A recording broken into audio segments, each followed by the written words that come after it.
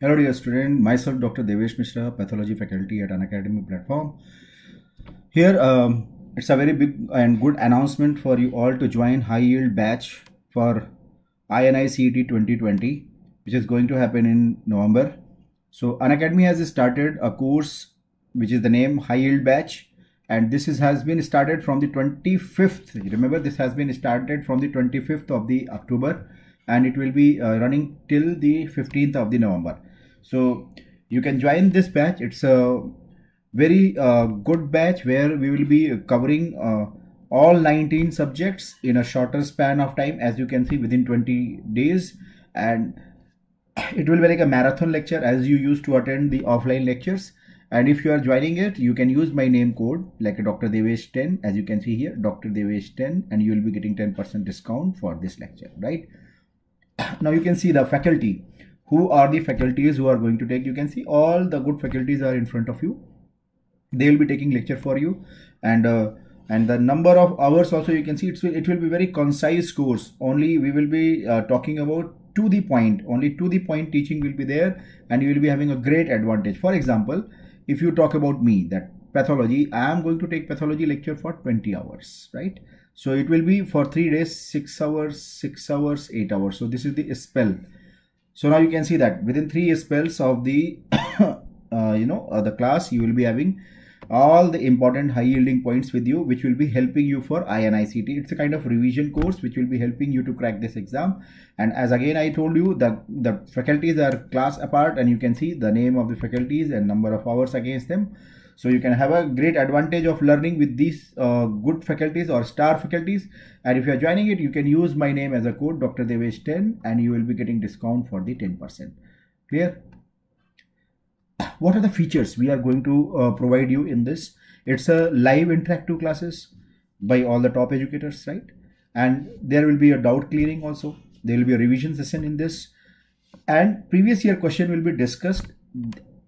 And the best thing is you will have recorded sessions also. Suppose in case you are having posting and you're not able to attend some sessions, right, or some hours you are not able to attend, then you can see the recorded sessions also if you are missing them in the live lecture.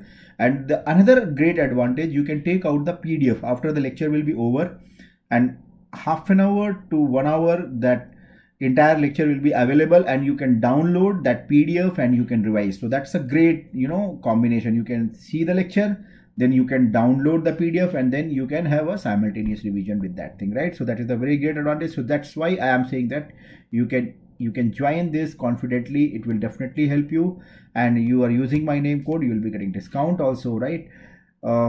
Here I want to discuss two important questions. You can say that's a kind of guess question which examiner may ask you in your exam, right?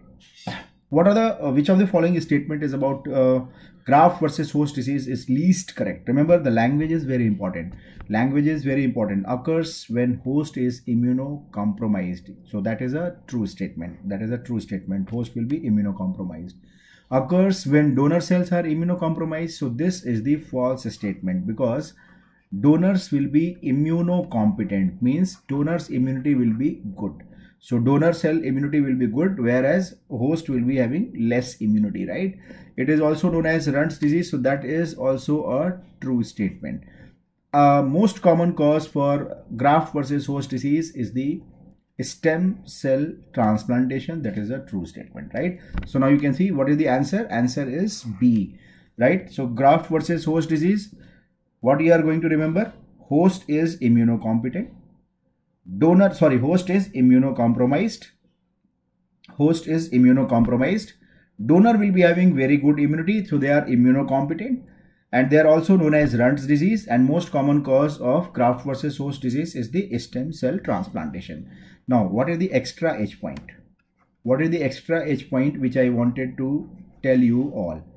Extra H point is graft versus host disease is most commonly associated with which infection? Most commonly associated with which infection? So what will be answer? Answer will be cytomegalovirus infection. Answer will be cytomegalovirus infection. Let us have a look at this question.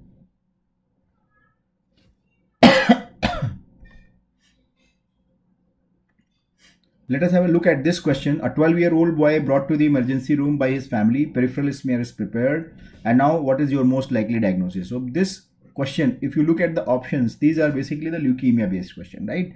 And in this question, if you look at the cells, they are not looking like a normal lymphocyte or the myelocyte or CML type of thing. So either it can be AML or it can be a ALL. So how we are going to solve this question? So first we have to look for the blast cell. Can you see all these are the blast cell?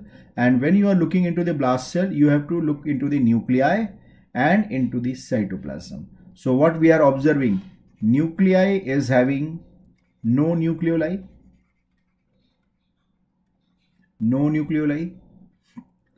and cytoplasm is agranular.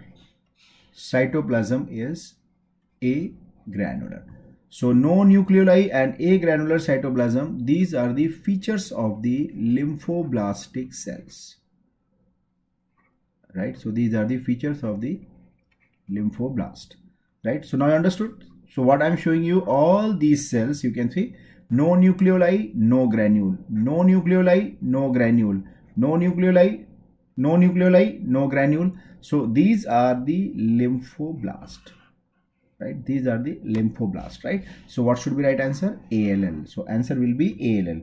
When you are seeing AML will be having granular cytoplasm, and they will be having prominent nucleoli. CLL, there will be proper history, and you can see in this history the age group is 12-year-old boy. So that 12-year-old boy is the catch point for this particular question. It's a child, and children, CLL is not seen or very rarely seen, right? CML can be seen, but CML will not be having this kind of picture. They will be having myelocyte, metamyelocyte, means immature neutrophil will be present along with the basophilia and eosinophilia. That is why it is not a CML also, right? So that's all. I just wanted to tell you all that it's a very good course. Join us and let's crack it.